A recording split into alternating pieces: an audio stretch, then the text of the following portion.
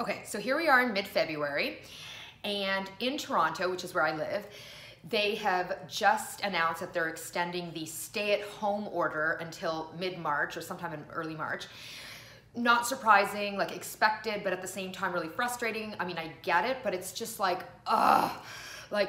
So with the stay-at-home order, we're like literally supposed to stay at home. It's like, do not leave your house. If you do leave your home, it's because you have to go to the grocery store or drugstore or for health reasons. But other than that, you don't leave your house. Like, you're not supposed to be socializing with people that you don't live with and more.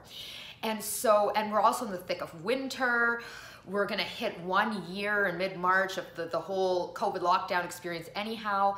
And I can tell you, like, person to person, client to client, like every friends, people I talk to on the daily, this is a really hard time. So first of all, if you are struggling, you are not alone.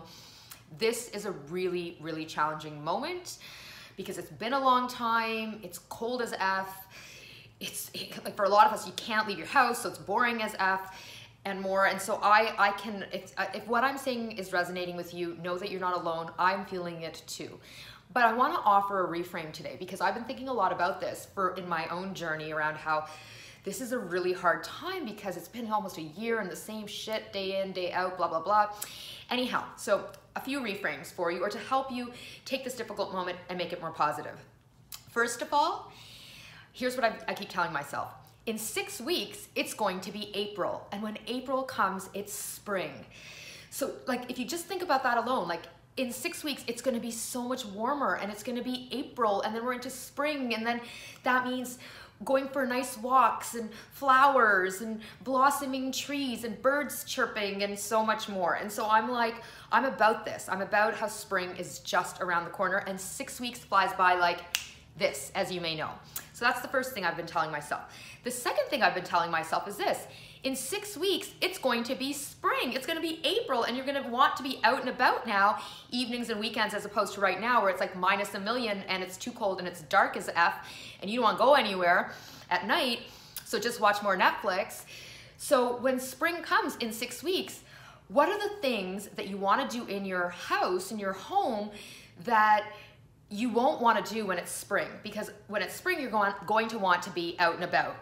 So because of that, I'm like, oh, right, like, you know, that cupboard, I should really clean it, or I really should get that sorted, or I really should finish reading that book, or whatever. So use the next 6 weeks as a way to get the things done that you will be less likely to do once the world does start to open up a bit more and you can be out and about. What are those things that you want to be doing now? And that will help to fill your time. And then the third thing I've been thinking about is, given that in 6 weeks it's gonna be April and it's gonna be spring and I'm going to want to be out and about, what are the things I'm gonna wanna do out and about that I can start preparing for now or be planning for now or thinking about? So for example, the moment I can do this, I'm gonna start biking outside again because I have a bike. And it's funny because pre-COVID, I would say I would go bike riding like I'm 13, bike riding like I'd say like maybe once or twice a month, whereas now I'm like, I'm gonna go bike riding like once or twice, a few times a week for sure.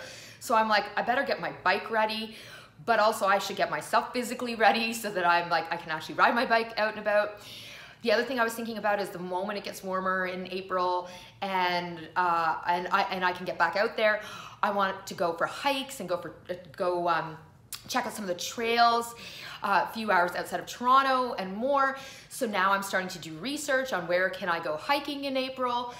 And so basically this reframe around how I can be using this moment instead of just being miserable and having pity party after pity party, how can I reframe this as preparation for what's to come, enjoying this moment as much as possible?